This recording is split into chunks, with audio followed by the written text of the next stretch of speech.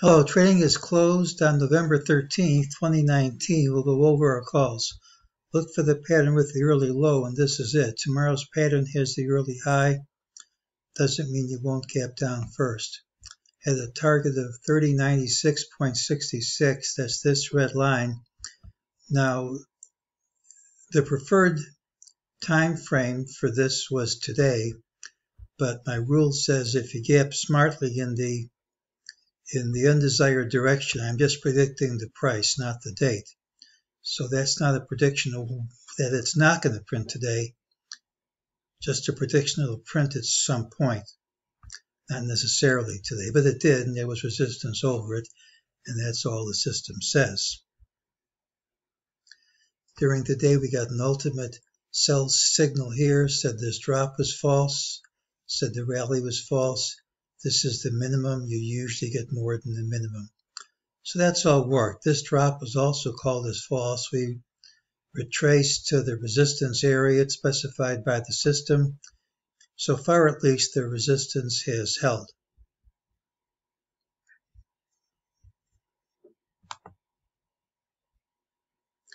Well, here's what we said. We said here was the target. It was favored to print before the close unless we gap down smartly. We gapped down smartly, but it printed anyway. Yesterday, Standard & Poor's hit a new high and transports dropped. Today, in spite of the rally, transports kept on dropping. Not only did they keep on dropping, they dropped by more than 1%. And shortly after hitting a new high this month, undercut all these prior highs. That's a rejection of the break higher. It's a negative pattern. Gets invalidated if this high of the month is taken out, but almost always it's a sign that you're going to reverse, and usually sooner rather than later. And if that's what's going to happen to the transports, I personally don't think it'll be too long before other things fall in line. We've broken through. It seems to be a rising wedge.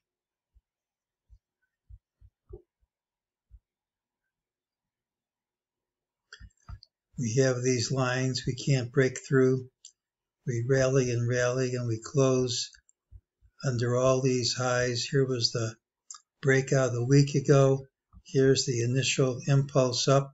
Initial move up, can't close over it despite trying for a week.